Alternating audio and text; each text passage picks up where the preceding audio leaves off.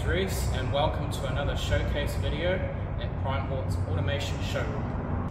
The LS7-3 can run a variety of different trays and is easily programmable from its touchscreen control interface here on the control board.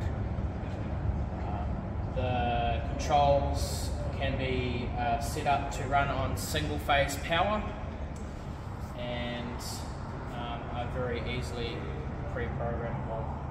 So let's take a look at the full setup. In front of us now, we're walking towards the LS7 and the DC500 tray De-stacker. Then we come down and we've got our seeder line, the LS7-3, and then we make our way down to the watering station, which includes a stacking unit. So let's take a look at where the line begins. Here we have the DC500 De-stacker from Daros, and I'm just going to press the start button so you can see the trays, empty trays being loaded onto the LS7 tray filler. So as the trays drop down and into the conveyor belt, they move down to the tray filler to be filled. And as the space clears underneath the De-stacker, it'll drop another tray and keep the line full of trays.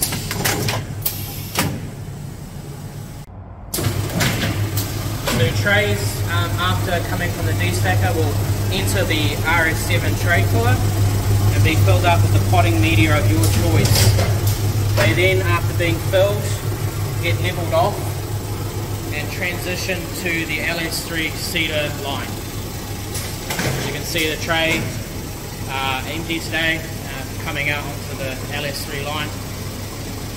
And the good thing about the LS7 tray filler is there is a little switch on the end of the line there that will stop the trays from continuing the line until the line is ready for another full tray. So the LS7-3 has 4 stations on the line. After I show you these stations, we're going to do a little bit of a demo of the trays going through. Our trays are not full with media today, but I've put some weights in so that we can give you the general idea of how it works. So station 1, we've got the dibbler unit. Then from the dibbler unit, we have the sowing unit, heart of the machine you could say. Then from the sowing unit, we have the covering unit, which you can put the likes of vermiculite in to cover the tops of your trays if you choose to. And then from the vermiculite unit, we have the watering station, which includes our stacker unit.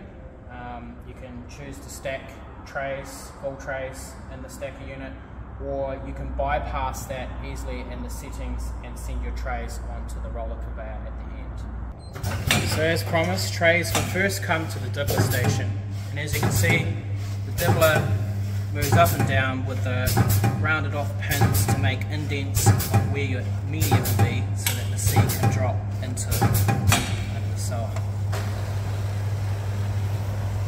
So after the dibbling station, we have the sowing section where seed is picked up by vacuum and blown by air into the trays below.